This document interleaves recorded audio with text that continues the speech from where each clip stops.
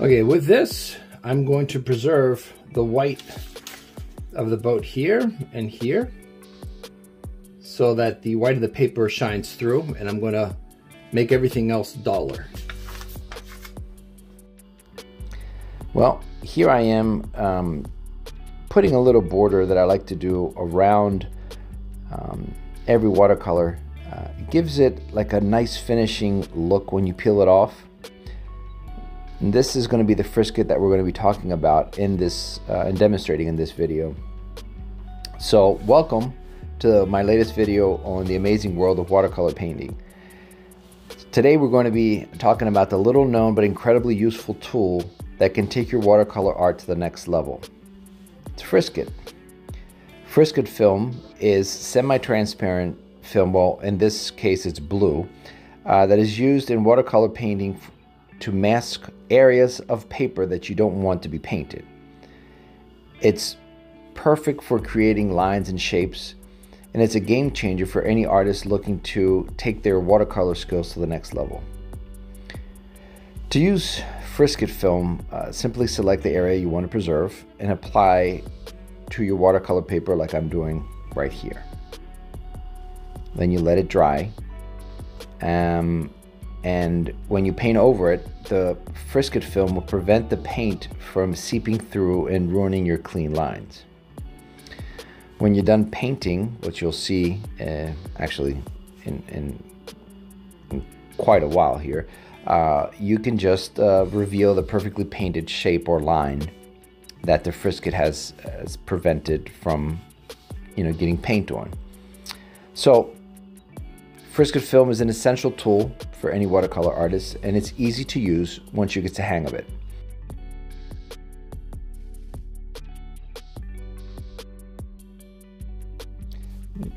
Once we're done with the Frisket, it's time to start painting. And I like to start with the lightest values. That would be yellows, and in this case it's going to start with yellow ochre. Well, right now what I'm doing is I'm just wetting down the paper, which is to let it absorb some of the water and become a little softer. And then I start applying the lightest color after pure white. Now, if you notice, I'm painting the reflections with yellow, and then subsequently I'm going to apply Frisket on top of that because I just want to preserve the little bit of color that I'm applying now. So that's another use of it, is preserving the color that you have underneath when you put another wash on top. So all I'm doing here is I'm looking at my reference picture and filling in all the lightest lights. So I like to work that way, from the lightest lights, and then I slowly add darker values. I'm using a purplish complementary color here that goes well with the yellow that I laid down. Now here's an example of something where I'm learning from these videos myself. I'm using a smaller brush that I really shouldn't be using, and I later on rectify that. But I saw a lot of like little patterns in the water, and I wanted to start doing it with a smaller brush, but it honestly was the wrong tool to use. So in a way, this is instructional for me as well. Now, after many years of trying different brands of Frisket, I came across one that really worked. And the name is PBO Drawing Gum. It is by far the best. It doesn't dry up like all the other ones. It is quite fluid. And I'm using a tool here from my childhood. I grew up in Spain, and this is a tool that I've had, embarrassed to say just how long, but it's basically, like a pen, but it can hold, normally it was ink, but in this case, you just open it up a little bit more and it comes out perfectly well for these lines, especially these reflecting lines that I wanted on the water. So it does a great job. And this might be look a little bit boring just to see them all, but I mean, this is the whole point of this video, is to show you how easily it's applied. And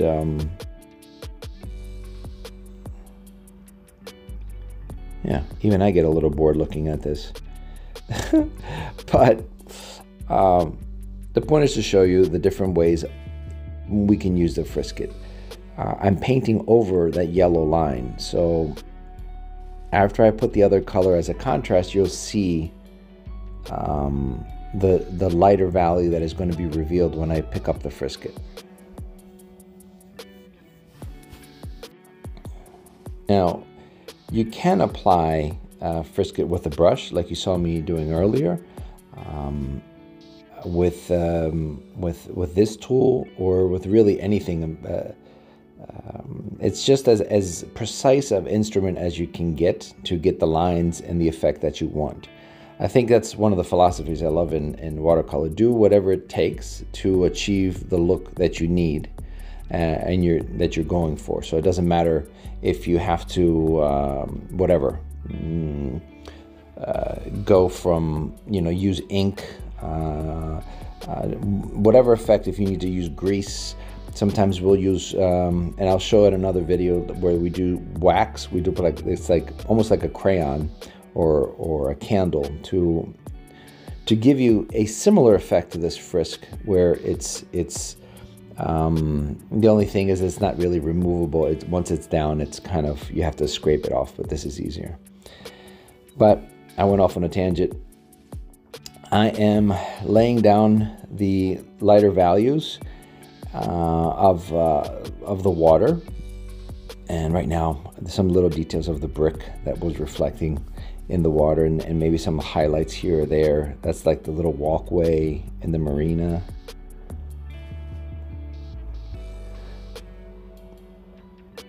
But I'm keeping in mind that blue that the Frisket is covering is going to be white.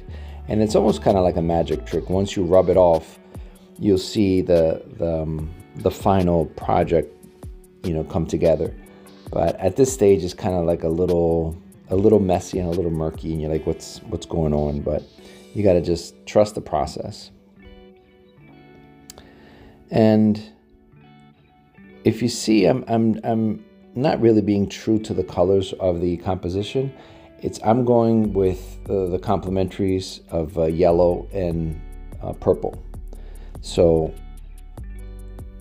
in doing so, you create a nice little tension, and get a color harmony that is very pleasant. They are especially pleasing to the eye because of different types of photoreceptor cells, which contribute to the color vision, the perceived different types of light and color spectrum. Anyway, it's a lot of scientific reasoning, but if you put two complementary colors together, they tend to be stronger than the two colors by themselves.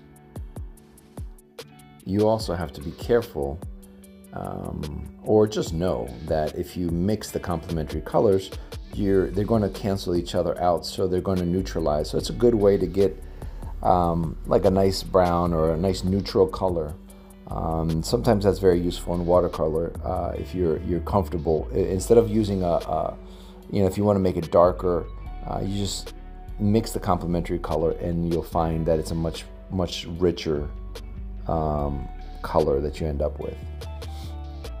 Now what I'm doing here is kind of using the small brush again, which is not the best thing, but I'm thinking about the idea of the little waves, and I really should be using the largest brush I can until the very last moment I can.